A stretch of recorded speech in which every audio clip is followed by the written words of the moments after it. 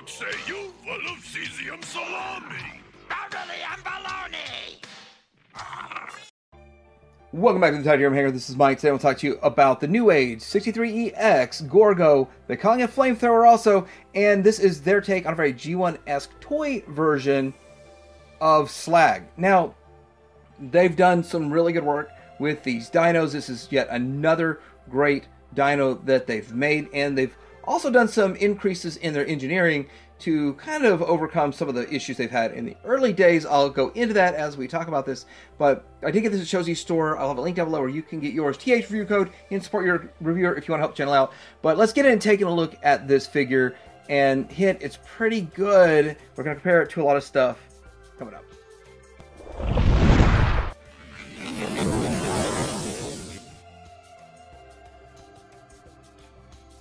All right, here's the packaging, and you know, I should look it up, and I wonder if this has the very G1-esque look because it is the EX, and EX is supposed to be a toy. So I'm wondering if the cartoon has the different packaging. I think they do have different packaging for each one. But loving the G1 style packaging. Of course, you know I would. And the only thing that would have actually ramped it up, obviously, is putting that back piece of that back flap on there, which I don't really care for so much. But it would have been fun if they had like 3 or 4 steps of the transformation. That would, anyway, there's the packaging. All right, so here he is out of the packaging, and I gotta say he actually looks really, really good because this is the toy version, so they've got the shinier paint, and it does kind of mirror. It doesn't really mimic the vac metal all over it, but it does have good vac metal right here on the front, and you got the clear part right there, and then the shiny silver all around it. It's semi-shiny silver, I guess you could say, to be all accurate there. But they've done a good job. I think that it looks really good. And I'm going to say this, as I've said it before, so it's not really anything new, but I do feel like NewAge is winning the Dino Wars in the Legends scale. Theirs have been my favorites, although H63 does some cool stuff too. These just look phenomenal, especially the way they're painted. The toy, the EX version, which is what I want because it's reminiscent. It's one of the few things where I would pick toy over cartoon, and that's with the Dinobots. So it's looking really good in there. But a couple of things I want to point out. So right out of the box, you do need to straighten up these back pieces here, and then this piece here comes out. That's part of the jaw there, and you can open up the jaw. The head we'll get into articulation, but in order to move the head around, it does have a slider on it, so you can get a little more range and stuff out of that head, so that's cool right there. But yeah, it looks good overall. What I'd expect, I actually would have expected this silver on the body a little shinier, but the other chrome bits that they did, that's actual vac metalized, I do appreciate it, and I am going to display these in bot mode, so my ultimate judgment is going to be bot mode. I think that's vac metalized too, right there. It's really shiny, whatever it is, whatever they did for those claws. Let's go ahead and jump right into some articulation here. We can go side to side with the head. If you pull this out, you can go that far with that. That's pretty good, pretty cool. And then jaw can open and close. It's a little challenging to get the jaw open all the way, or not all the way, but to get it started with opening it when it's all the way closed. It is a challenge to get that out. This vac metal, these pieces kind of move in and out for the transformation, which you can adjust that how you would like.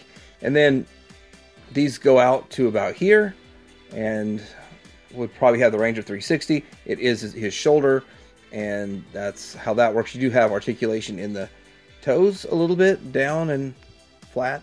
Same thing on the back here, out 360, and then you can get the I guess the knee, and then you have 1, 2, 3 points of articulation at the tail. And really, in Dino mode, there's not really a whole lot you can do with these things, but there's enough. It's enough in Dino mode. Let's see if we can get some side to side. Nope. It's just going side to side. You're not getting tilt. Do want to point out, for accessories, you're getting stuff for the bot mode. Nothing for this mode. You got some hands and some sword and gun. If you want the extra accessories, the fun accessories they put in each one, it's an incentive to buy each one. They make like 6 different versions. I've got 2 more coming. I got a clear and I've got the G2 coming. I did not get the cartoon because I'm doing the Magic Square in the cartoon, but the cartoon version of this has some sort of a clear, interesting accessory. All right, for the comparison, there's always going to be somebody that's going to be surprised by this, which, of course, it surprised me the first time I figured this out, but Legends Dinobots and Legends Minibots and a lot of the Legends figures are the same size as the original G1, and in this case, bigger than the original G1. So there it goes versus G1. One of the things I'm going to be doing going forward, probably 2025 projects, is going through my entire G1 Transformer collection and pairing up the weapons and accessories and stuff. So for comparisons, they look a little bit better. And having, of course, the best version of each. And sometimes it's swapping pieces out. But anyway, that's 2025 projects. But there is the G1 where we're coming from, or we're starting, and where we're going. I do want to show how it's a little darker than what G1 did. G1 went with sort of like a lighter gray. And this is darker. Not sure why they went so dark with it, but I think they kind of did that with all of them so far. But still, it looks good, and I just kind of want to show that. And here it is next to Magic Square, which I actually think it's bigger. I think they've gone bigger than Magic Square has, and that's interesting. Now this is Magic Square is my cartoon set, and I'm going to keep them in Dino mode, so I've got plans. Got to make excuses and reasons to have multiple sets of Dinobots, right? So there's my excuses and reasons. And let's see what he looks like mixed in with a bunch of the NewAge, or the Magic Square. Magic Square's only given us the 3 so far. And with that, that's how it looks. Grimlock, Grimlock knows see nothing. And real quick, just kind of getting the size of this guy with just bots in bot mode. Because here's the thing, Dinobots are 50-50 equal Dino mode versus bot mode, but I actually think displaying in Dino mode is something that a lot of people do, so you gotta see how it fits with your other bots, because I'd say less than 10% display prime in his truck mode all the time. All right, let's get down to the brass tacks. Let's get down to the transformation. Let's make sure I keep all this on screen here. So let's go ahead and just start moving some stuff around. Disruptions. Okay, so I'm gonna open this up here to get the hand out, and as you can see, like, it's gonna be shipped without the hand in there. So getting it out is gonna be a bit of a challenge. Probably easier to get out when you have the hand counterbalancing it. Went off camera a bit. This little nub here helps you get it. It is super ultra tight. Super ultra tight. But there we go. And then we'll plug the hand in when we're done. There's that. We're going to do that to the other side. And now they're both ready to go. Getting down here, we can go ahead and get the feet ready to go into here. And same thing here. We're folding that in. Fold this out. Get all that in. Ready to go there. Pop open this. Open this out, and we're gonna need a little bit of coverage here, so it's yeah, you can hear that snapping. We need to open these flaps. Let's make sure we have nothing in the way of the flaps here as they come out. It's all coming out okay. Fold in these fillers. These are fillers for the Dino mode, and then I'm going to go ahead at this point and work on the lower part, because I think it will be easier, because it's almost always easier to do the lower stuff first. Now, this is something sort of next level they're starting to do now, is these fillers. So before, they didn't engineer in the filler. They're engineering in the filler now, which is really good. I'm quite pleased with that. Lift the tail up, and this, I guess this whole section is going to come up here as we, okay, it's disconnected. That's there. Moving that around. So bringing the leg out. Then let's come around here to the back, and we're going to fold this in like so. So really cool to hide all of this good stuff that's going on there. Then we're going to fold the tail up into here. Fold the tip of the tail in. That tip, oh, you got to flip it and fold it in. Flip it and fold it in. It goes right there. It goes right there. There it is. And since it's clear, it was hard to see, but you flipped it sideways. That's how that worked. Then we're going to come back here and we're going to tab it in. So there's a tab here that's going to go into that slot. So you just have to line it all up and make it work. Did that all work? And then we're going to close the filler on it and do the same thing on the other side. And hello from the other side. There's a tab. It all folds in. So engineered way better than they had done this in the past. And did I get everything I need with the toe? We'll see this on the other side. If there's more to do with the toe than what I did, we'll find that out. So let's, on this other side over here, we're going to need to separate the leg here. Separate the tail. This is going to come up and it's going to go around all of this.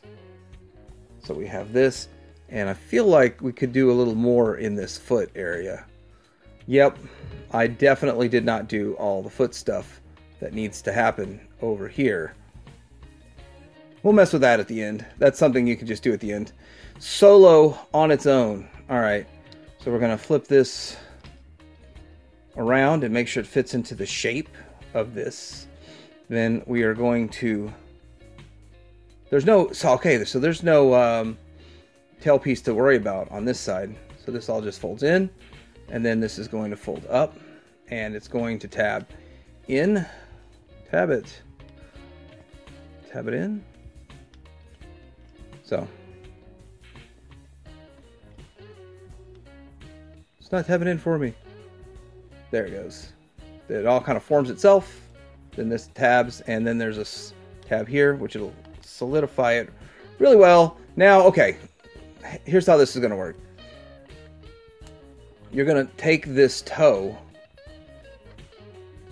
It's like this in the bot mode. You take this toe, you're going to open this up, and then you're basically just folding it around, and then you're going to bring this piece out and shimmy it down just a bit so that you can put it in as like the bottom of the foot. Pretty simple stuff, and then your toe is going to go back to being a toe. The toe wants to be a toe. So the difference of before and after, it just cleans it up a little bit better. I guess we're going to hide the QC thing. So do the other side. It's funny because it looked fine. It's just adding a little bit more to it, I guess. Just adding some more stuff to it. You can see the shimmy that has to happen right here. And boom. And then make the toe a toe again. So now we've got the lower, and we can stand them up, and we can raise up the camera a bit. Now we are going to up this, bring this up, fold this around, fold all this in, and then all right, we're going to have to do something with this section in the back here. So what we're going to do is push down on this chest piece, but you actually have to have it at the right angle here. I'm pushing it from the back to get it through. And then once you have that opened up, you're going to have room to tuck this in. And that's how that works. So that's pretty good. Now, what we have left is to work on the back here, and what we're going to do with this back piece, fold this down, fold these over, and this is going to come down, and these pieces are going to go into the shoulders.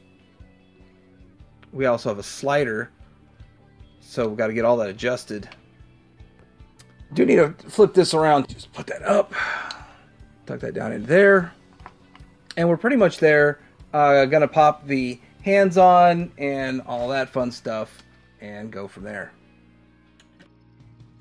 Alright, so here he is in his robot mode, and I think the robot mode looks really good. He's a good looking figure overall, and yes, I like this figure. So definitely a good looking figure, and yeah, I think it's very clean from every angle, and they hid the kibble very well. And now with them including the engineering with this.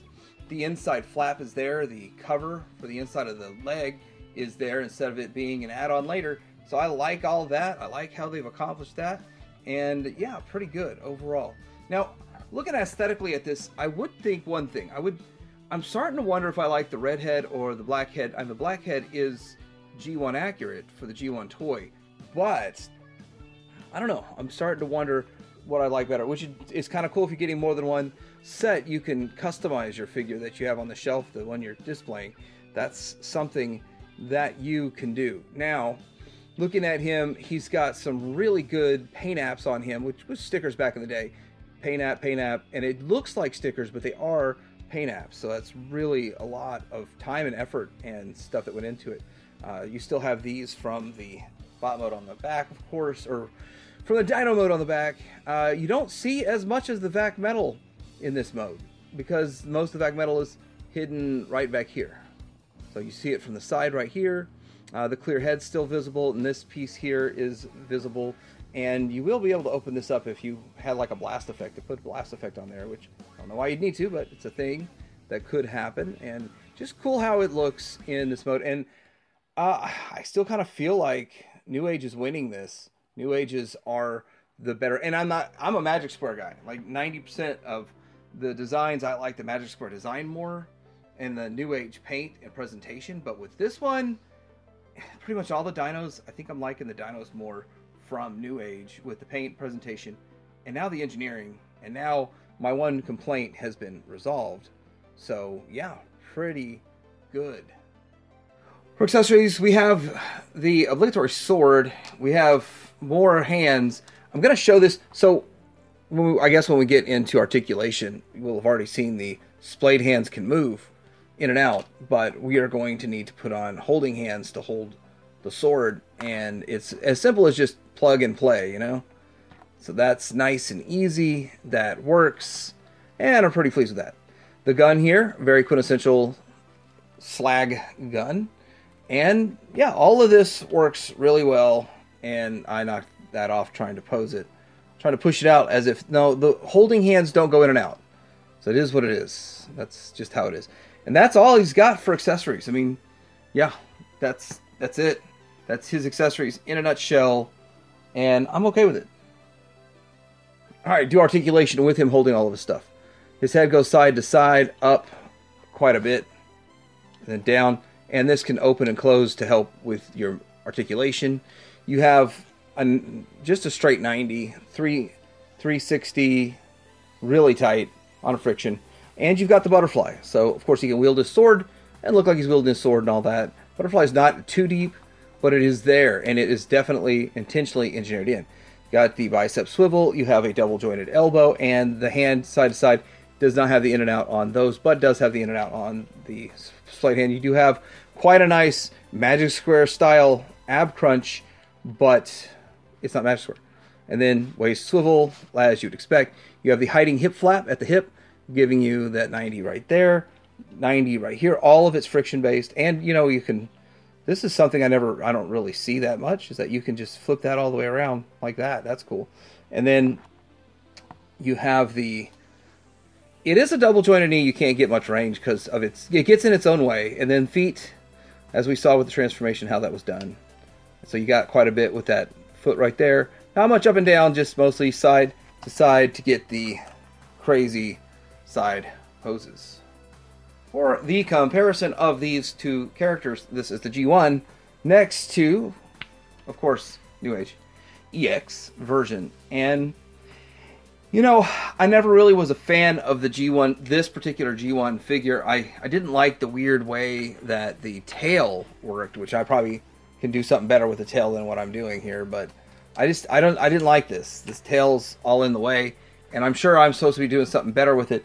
You don't have a tail on this, so yes, it's 37 points of transformation instead of like five-step process, but this is just so much more advanced than the G1 and so much fun. And if you don't have G1 Dinobots, you're like, well, I don't want to spend whatever people are asking on eBay. I'm not exactly sure if this is cheaper than G1 Dinobots, but it's definitely a massive improvement and will fit in your G1 collection scale-wise.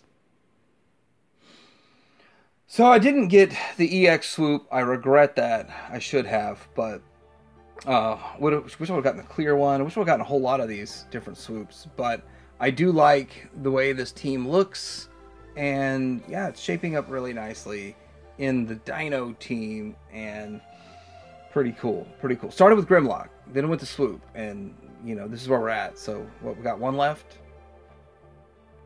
Bringing in Magic Square Prime and Ironhide. And so that's a lot of red on the battlefield there, but let's see how they look. And yes, that's how they look with these guys. Towering over Optimus Prime and Ironhide is correct scale. So these work. The David is a little smaller. I was considering picking up a David to show how much smaller. So if you're comparing it to the NewAge Optimus Prime, they're even more massive, which is still quite impressive.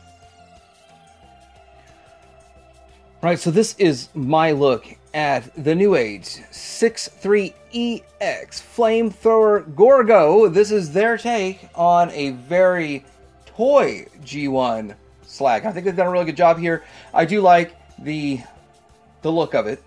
I kind of wish they would have gone a little bit lighter with the silvery. It's kind of more charcoal gray than a bright silver, but it still pops and it looks magnificent. They always present well. They always paint their stuff well. They always make these figures shine on the shelf, and they are winning in the Dino race. That doesn't mean I'm not going to be filling out all of the Magic Square, but these look really, really good. And the transformation, they're engineering in more things like the panel cover flap and stuff to make it work, and it does work really well. And really, I don't really have a whole lot to say about this. Maybe would have liked a red head option included. Would have been nice and helpful. There's not very many accessories. Again, I don't really gush over accessories, so I don't care if you get the bare minimum.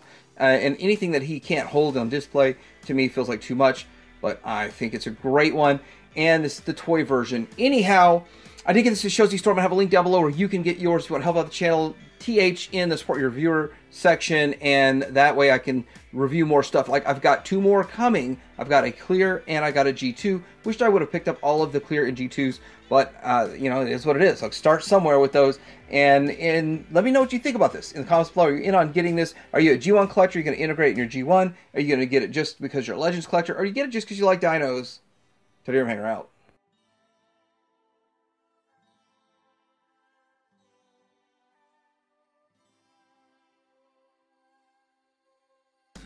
Grimlock positive, hot rod and cop close. Me, Slag, say you full of beryllium baloney. Me, Grimlock, say you full of cesium salami. Beryllium baloney.